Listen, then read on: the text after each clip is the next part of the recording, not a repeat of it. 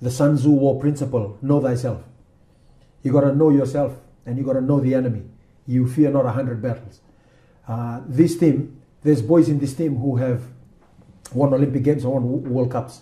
Paris, history has shown that it's been a happy hunting ground for Fijians.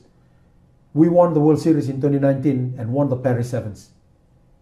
And I think Jerry won the Paris Sevens with the team back in what, 2021 or 2022, if I remember correctly. The Flying Fijians beat France in Stade de France in 2018, the year before the Rugby World Cup. The boys need to understand that we can do it. The reality is this: you got 70,000 people who are going to be screaming their heads off. In 2016, the first game we played was against the host, Brazil. They came at us like a pack of lions. The boys were ready for that. It wasn't perfect, but they played a team that was ready to hunt them down. In Tokyo, our first game was against the host as well, Japan. We played 7 Japanese samurais who were ready to beat Fiji. It was a 7-all, I think, or 14-14, whatever it was, in the first half. They were ready to go to the wire. This year, we play France, the host, in pool play. Probably going to be the last game. And the boys will have to be ready for that.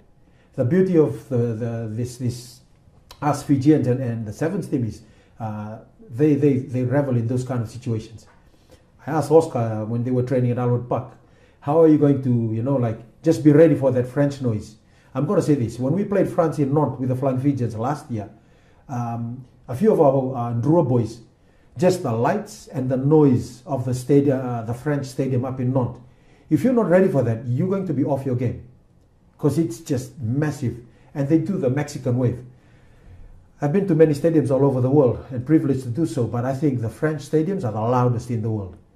And if you're not ready mentally to cope with that kind of external influence, you could be put off your game. And I hope the boys will be ready for that, and I know they will. You've got battle-hardened warriors in that team out there in Paris at the moment. And you've done some work with Osea Kolinisau. We'll take a break, and when we come back, we'll be talking about that. That sounds right.